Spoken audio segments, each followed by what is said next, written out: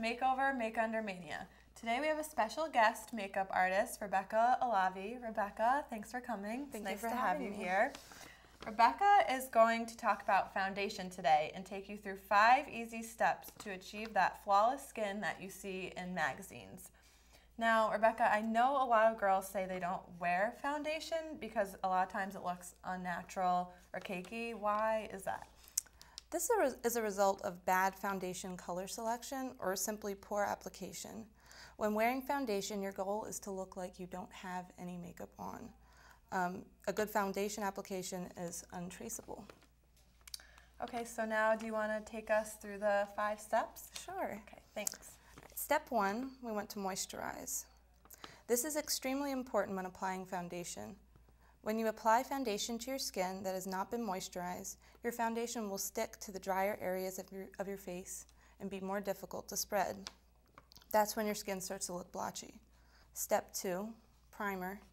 Taking that extra step to prepare your face by using a face primer will help your foundation to stay on longer and look even smoother and more natural. What the primer does is even out the texture and the coloring of your skin. Step 3, foundation. When applying foundation, always use a foundation brush or a makeup sponge. Using your fingers will result in a streaky, uneven application. To reduce the risk of getting bacteria into your foundation, always use a Q-tip. Dip the Q-tip into your foundation and roll the foundation onto the side of your hand. And this is going to be your palette. Now, starting from the T of your face and working your way out, you're going to brush the foundation across your face and begin to paint your face. Okay, now I have a question before you go on with the rest of the steps. How do you know which color or shade of concealer to use on your skin? Like if you have lighter skin, do you usually use a lighter foundation? I know sometimes people use too dark a foundation. How do you know what's right for your skin tone? Typically, foundations are divided between cool colors and warm colors. When choosing your foundation, you should always try to match your undertone of your skin.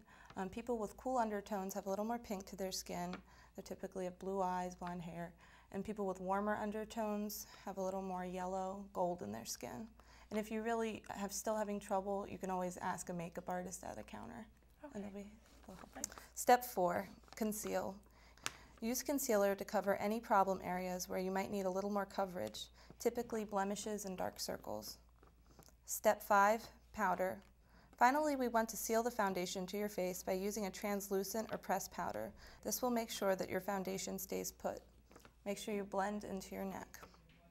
Okay, great, thanks. So just to reiterate those 5 steps, we have moisturize, primer, foundation, conceal, and powder, right? That's it.